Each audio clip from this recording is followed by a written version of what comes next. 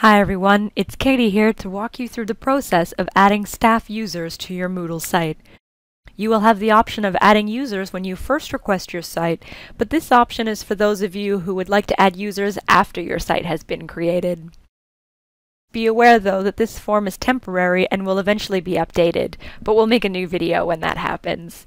The basic principles for adding users will remain the same.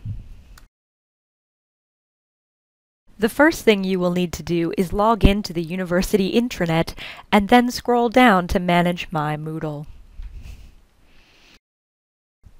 This will open a pop-up screen of options for managing your Moodle site.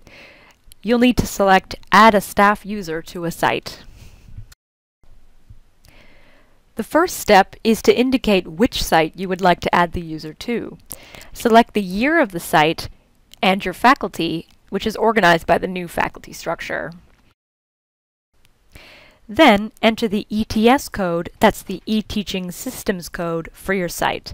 You can just enter the first few numbers if you don't remember the whole thing. Select your site from the list and click Next.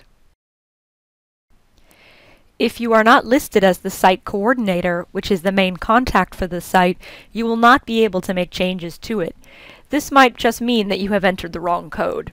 If you encounter this error, please contact the eTeaching Systems team using the Help Request support form.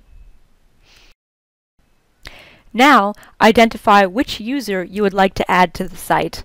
The role category here is used to identify the user's role within the subject, and this category does not determine their level of access.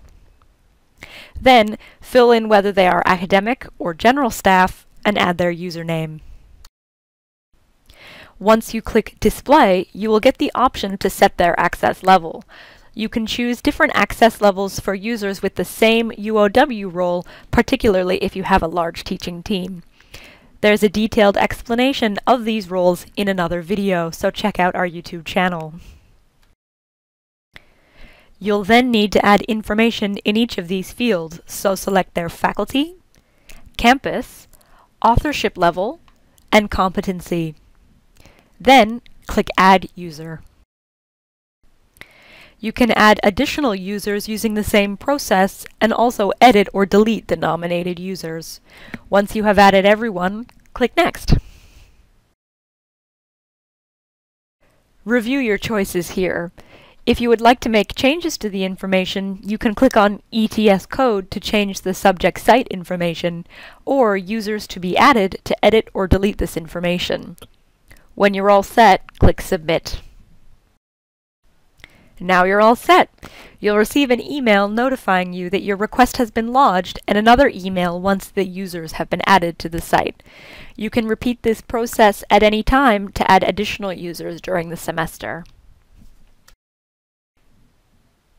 As always, you can contact us for help by email or phone with the details you see on your screen. Thank you for watching.